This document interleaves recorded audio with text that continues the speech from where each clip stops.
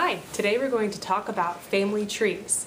In biology, we call a family tree a pedigree chart.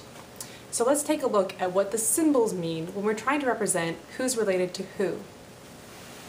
Males are usually represented by squares on a pedigree chart, and females are represented by circles. If the circles are empty, this means that the person's not carrying the trait that we're looking for. If the circles are filled in, or the squares are filled in, this means that this person carries the trait that we're looking at. Say we're looking at hemophilia. This person would have hemophilia, and so would this person. We can also show that someone's carrying a trait, but doesn't actually have that particular trait by shading in half of their circle or their square. We call these people carriers. They don't have whatever gene we're looking for, but they're carrying it, and they may give it to the next generation of children.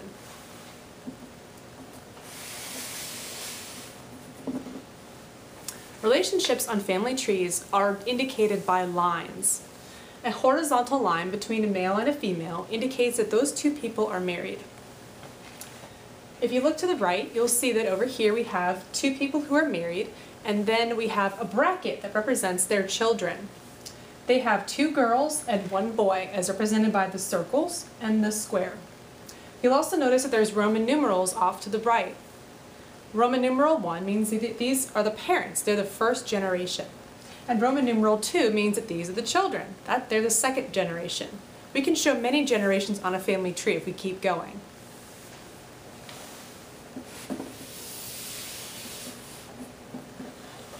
Here's an example of a family tree. So we have Mary, who's married to Carlos.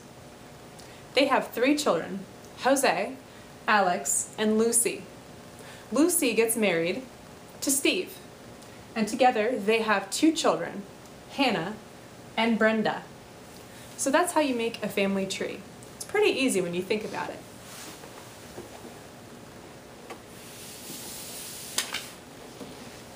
So how do we tell if traits are dominant or recessive on a family tree? You could write out a genotype for every single person on the family tree, and that's certainly possible. But for now, we're going to look at some general patterns. If you look at this one on the left, this pedigree has 3 generations. Somebody in every generation is affected by the trait that we're looking for. So that means that this trait is probably going to be a dominant trait since it shows up every generation that we have children.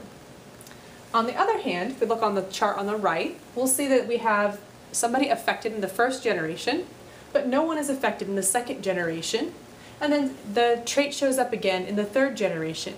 So this trait skips a generation. We could probably assume that this trait is recessive because it doesn't show up all the time.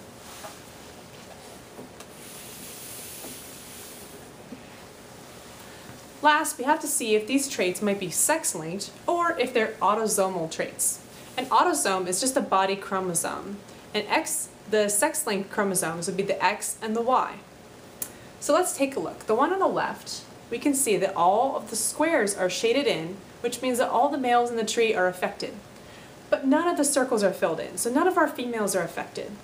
It's probably safe to say that this is a sex-linked trait. And in this case, it's probably an X-linked trait. If we were to see if someone was a carrier, say mom was a carrier, her circle might be halfway filled in. On the right-hand side, we have 3 females and 1 male affected.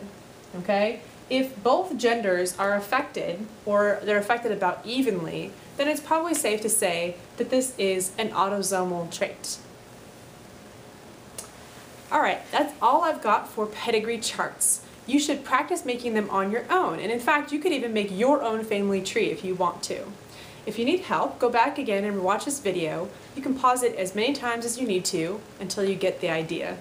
Hope you enjoyed this tutorial. Thanks!